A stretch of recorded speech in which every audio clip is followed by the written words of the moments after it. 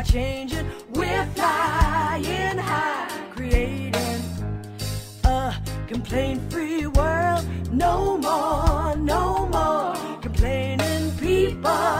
Their lives are changing. We're flying high, creating a complaint-free world. No more, no more. I want to share with you today probably one of the things I've been looking most forward to sharing with you at Christmas, and that is the story. And I've got the links below so you can check it out. And I'm actually going to look at my phone. The powerful story of when humanity chose a silent night. Flanders Field, 1914. World War I was raging on. World War I was one of the most cruel, horrible wars. My grandfather served in it. And a lot of people just spent a lot of time in trenches, and everybody was fighting everybody. If you ever have the opportunity, go to Kansas City. It's worth almost going just to see this. The World War I Museum, the National World War I Museum, I think it's the International actually, is in Kansas City. And it's really cool, and it helps you try and understand how in the world this war came about. You get an archduke who's killed, and then all of a sudden dominoes start just toppling, and people are spending years in trenches and dying and getting sick. It's just a horrible thing. So I wanted to contextualize this and understand that what was going on Christmas Eve was that this is in 1914. There were German soldiers and there were British soldiers, and they were fighting. Now, fighting means that basically they were lobbing stuff at each other because, again, this was a trench war. People were in trenches that were 8-10 feet deep. You had to use ladders to climb down into them. They thought it was a way of staying safe. This was because there was a lot of like mustard gas and stuff like that, which would then blow over the trenches. So here it is. The worst war in human history at that point. I would say it's one of the worst to this day. And you've got all these people in these trenches. The ironic thing is the trenches were not necessarily that far from one another. You're not talking about my trench is here and your trench is a mile away.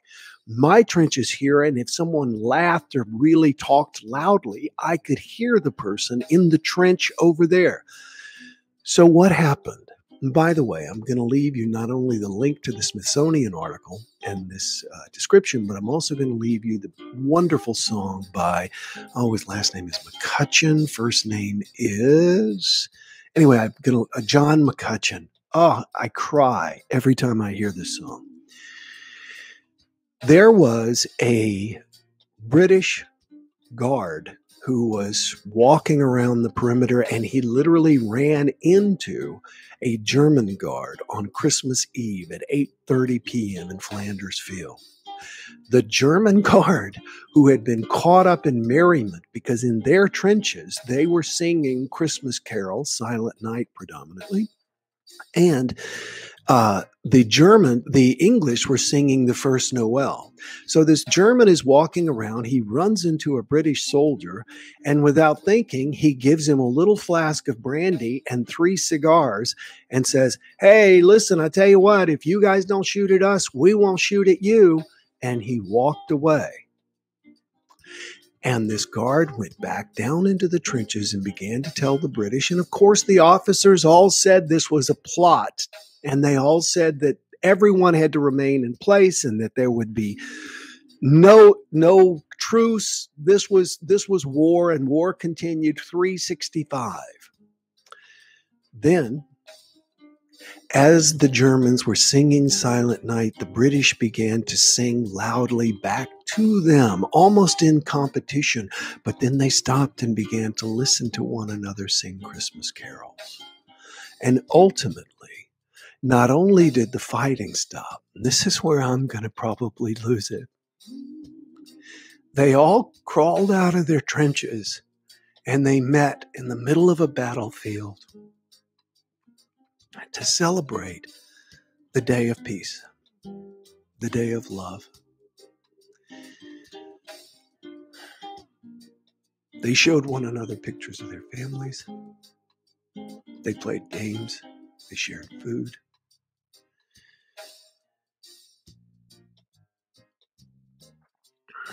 And finally, they went back into their trenches. And the next day, the war resumed. This story does not tell me about a Christmas miracle. There were a lot of things that happened that night that caused this to take place. It tells me that human beings have the capacity to choose even war and peace in the very moment that they're preoccupied with the decisions that others have made. I'm looking, here it is. Lieutenant Johannes Niemann, a Saxon, who served with the 138rd, recalled that Christmas morning. By the way, at one point, one of the Germans yelled out, "We are Saxons. You are Anglo-Saxons. What do we have to fight about?" And it was at that point that many of them began to come out onto the field.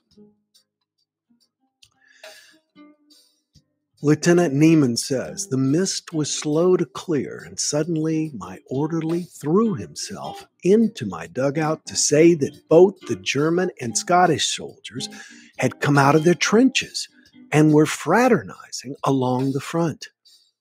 I grabbed my binoculars and, looking cautiously over the parapet, saw the incredible sight of our soldiers exchanging cigarettes, schnapps, and chocolate with the enemy.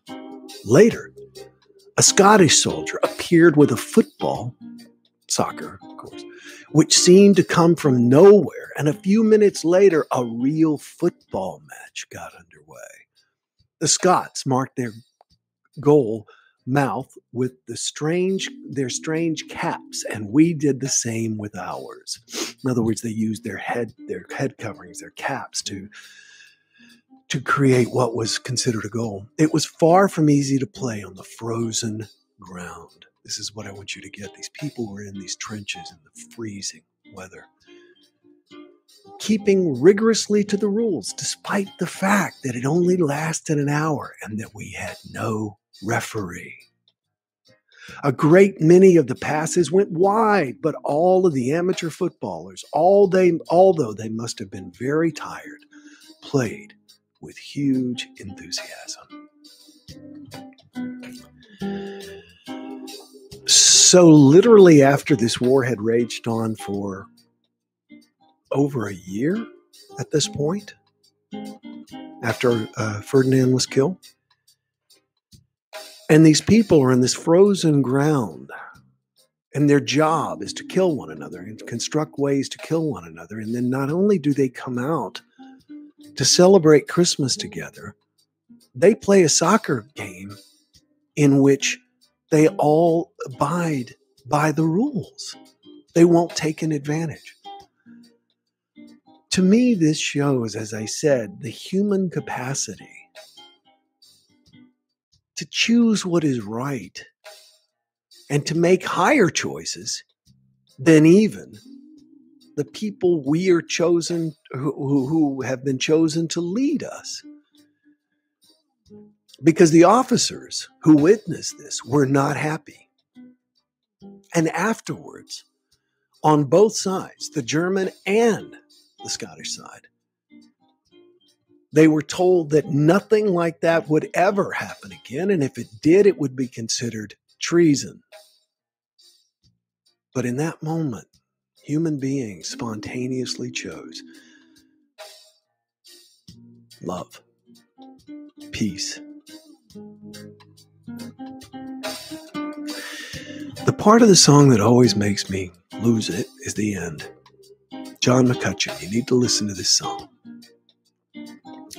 Whose family have I fixed within my sight?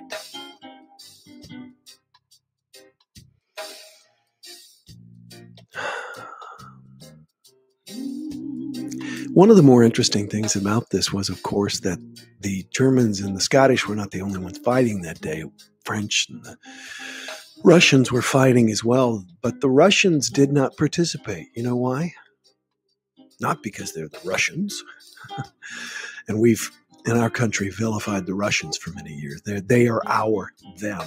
Every country must have a them. No, the Russians just simply hadn't adopted the calendar that we used at that point, the Gregorian, not the Gregorian, but they were using the Julian calendar. And so for them, Christmas didn't happen for another 13 days on January 7th. Isn't it amazing how arbitrary days that human beings have agreed upon can change our lives? I've said from the beginning that one of the biggest problems with world peace is we consider it to be the ultimate be-all. In other words, I'm going to get a job doing this, and then I'm going to cause world peace. Ha, ha, ha, ha. In other words, it's just outlandish. It wasn't outlandish that day, and it all started because one person said, hey, y'all don't shoot at us, we won't shoot at you. Here's some brandy and cigars. I think this is the most powerful study in human psychology ever, both in the decisions that were made before, during, and even after, when peace became cause for treason. I believe that there's going to be world peace in my lifetime. I've said that before. I'll say more about it at other times, but I truly believe it's possible. And I want to invite you, as John Lennon said, you may say I'm a dreamer, but I'm not the only one. It only took a critical mass of the people in those trenches to believe that peace was going on in that moment, not war. Oh, we're at war. Oh, now we're at peace. Tomorrow we'll be back at war. But it took a critical mass of people believing we're at peace. Let there be peace on earth, and let it begin with me. Please share your comments. I'd be happy to hear any questions or comments that you have before we say goodbye. I want to announce something I'm going to do this year for the first time ever. It's not going to take long, but at 7 p.m. Eastern Standard Time, Christmas Eve, I'm going to come live and read Twas the Night Before Christmas. So invite your friends and family wherever you are. Just click it on. Won't take 10 minutes, but it'll give you a wonderful Christmas connection. And by the way, I feel compelled to say that I hope that my talking about Christmas, because it's my tradition, does not in any way offend anyone in theirs. And I honor and celebrate yours. Christmas gift to me from me, says Elena, was her best gift that she ever got. Kathy, chatty Kathy. It's okay, says Paula. Thank you. Sherry Elstein says, hello, Will and Jumpstart family. Happy Friday from chilly South Florida. It is. I actually went to take Teddy out this morning. 55 degrees. I had to put some chrome on my dome. I was cold. Natasha's got a new picture. She looks so pretty as always. Natasha looks good. There we go. Nice to see you, Natasha. There's Greg, handsome guy, all ready for Christmas. I can see it. And Jerome is going to be singing on Christmas Eve, one of my favorite singers. If you're lucky enough to be in Kansas City, find out where he will be, but socially distanced. And if you can watch it online, watch it online. Thank you, Elena. Ed Wilmot. But I've always wondered how they could go back to fighting after the respite. That's the interesting question, isn't it? That's the interesting question. It's that, I'm going to touch on this real quick, Ed, because it's that authority thing. Here's what I mean. They did a study once where they had people, they told people that here's a dial. All right, I'll use my phone. Here's a dial on the back of the phone. And you're sitting there and there's somebody hooked up to electric shocks in the other room, and your job is to give them a little electric shock, little electric shock, little electric shock. And they literally, and the people in there would start to yell and scream. Now, the person was not hooked up. It was all to mess with these people, and which, by the way, it's come to be known as one of the most unethical experiments ever done. However, what they did was they discovered that by telling people to press the shock, at some point, a lot of people would quit.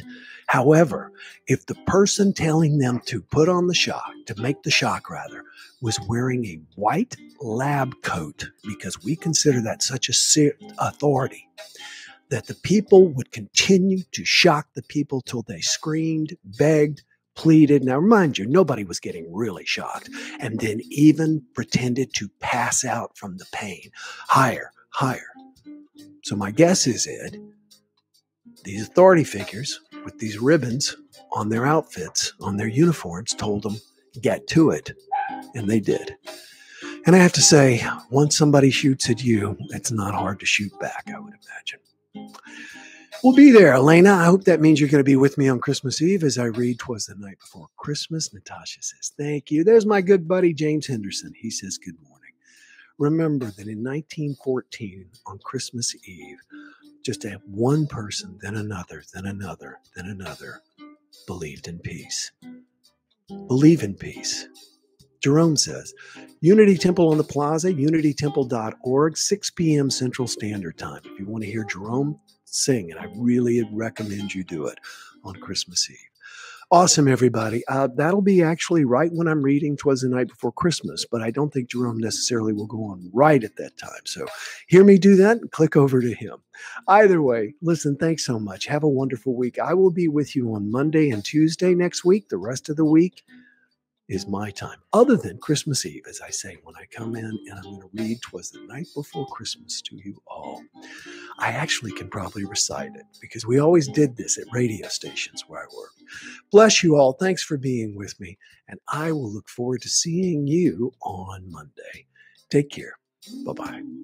No more complaining people. Their lives are changing. We're flying high, creating a complaint-free world. No more complaining people. Their lives are changing. We're flying high, creating a complaint-free world. No more.